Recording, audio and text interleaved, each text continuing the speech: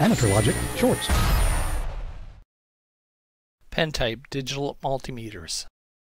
I've been using this pen-type digital multimeter for over 30 years. It's an auto-ranging digital multimeter by Beckman, a CircuitMate DM73. What I like about these pen-type DMMs is that you don't need to take your eyes off the probe when taking a reading. This greatly reduces the chance of slipping and shorting something out. Not to mention the very small size makes it handy for use anywhere. It measures voltage and resistance and has an audible continuity tester. It's auto-ranging but not auto-moding. In other words, you'll have to manually select the mode and select whether you are measuring AC or DC. Enter the 21st century. Out with the old, in with the new. It took me some searching to find something similar to my 30-plus-year-old CircuitMate, which, by the way, Beckman Industrial still exists, but is no longer in the test and measurement business. When searching on some of the online reseller sites, I stumbled on the MT007 series pen-type multimeter. In addition to basic multimeter functions, it also has non-contact voltage detection, and depending on which particular model you choose, it can also detect phase sequence for two-phase power. The entry-level model has a typical LCD, whereas the Pro and Pro EN models have a color backlit LCD. These two deluxe models also feature phase sequence. The Pro model can measure frequency from 1 Hz to 10 MHz, and the Pro EN model has voice synthesis.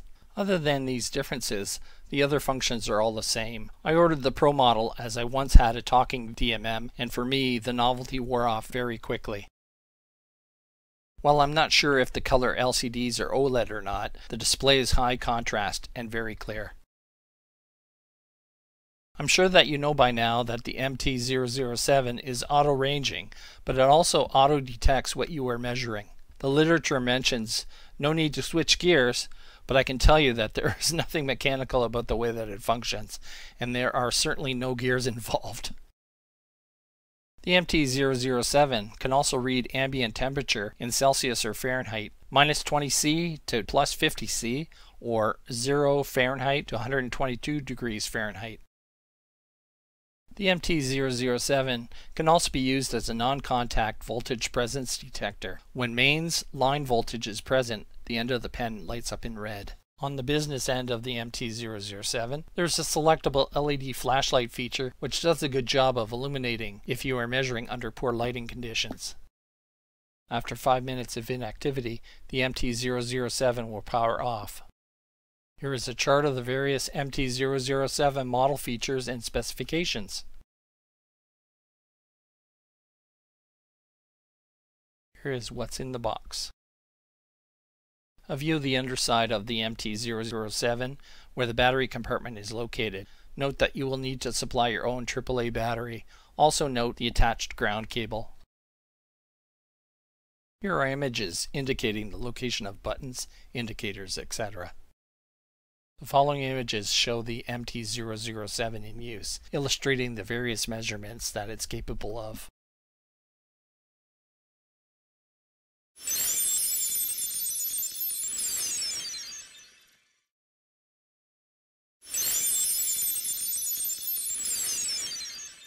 The MT007 looks like it will make a worthy replacement for my aging CircuitMate DM73. It can be found on many of the online reseller websites. And oh yes, the best part? It can be yours for around $20. Not bad for a 6,000 count resolution RMS meter. If you enjoy Amateur Logic Shorts, please click the like button. Be sure to click subscribe to be notified when new episodes become available. And let your friends know about this video by clicking share.